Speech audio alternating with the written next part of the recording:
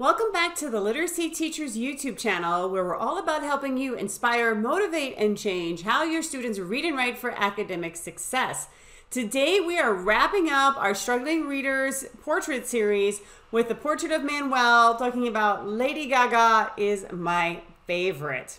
So a little bit about Manuel. When I first met him, he was 14 years old. He was in the 8th grade and he read on approximately a 5th grade level.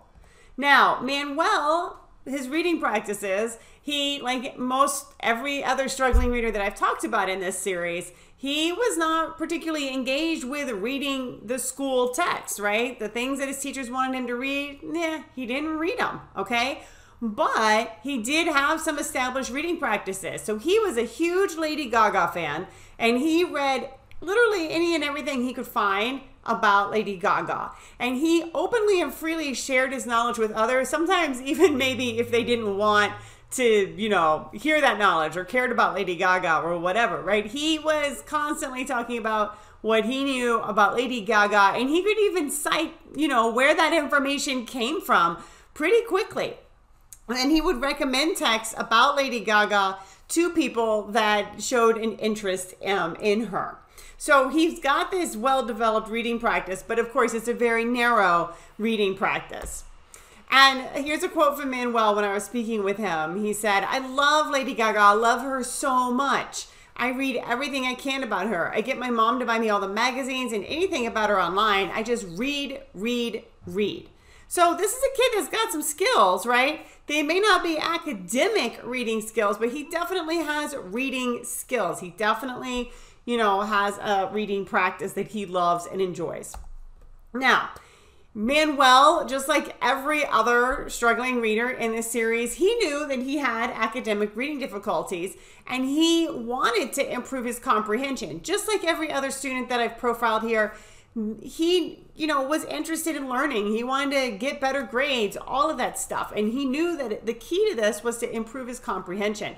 And he also wanted to be recognized for his depth of knowledge about Lady Gaga. Like, even though he was a poor or labeled a poor reader in school, he didn't really see that as being the be-all end-all of who he was. He knew he had problems with reading in school, but he also knew that he had, this ability to really read and understand a lot of texts about Lady Gaga, and he wanted to be recognized for that. He didn't want to just be pigeonholed as, here's this kid that can't read well in school.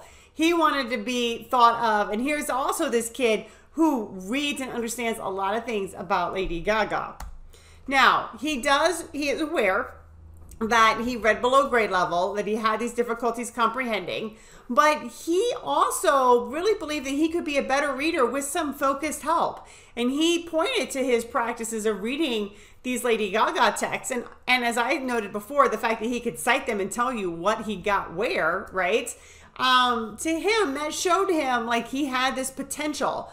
But for whatever reason, he was falling short in school. Now, he didn't understand what that reason was, like why he was having problems with school. He just knew that he was having them. But he figured, his rationale was that given how well he could engage with these texts about Lady Gaga, that he could be a better reader and he could read these texts in school a lot better if he could just get just a certain level of focused help.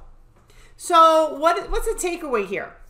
Some struggling readers want to be recognized for what they can do well when it comes to reading, right? They always tend to get pigeonholed as, here's what you're bad at, here's what you're no good at. And they get exposed to these texts in school that repeatedly show them, hey, you're no good at this, right? Hey, this is hard for you. But there are lots of things. And if you've been watching all the videos in the series, you've seen that all of these kids have things that they can read really well.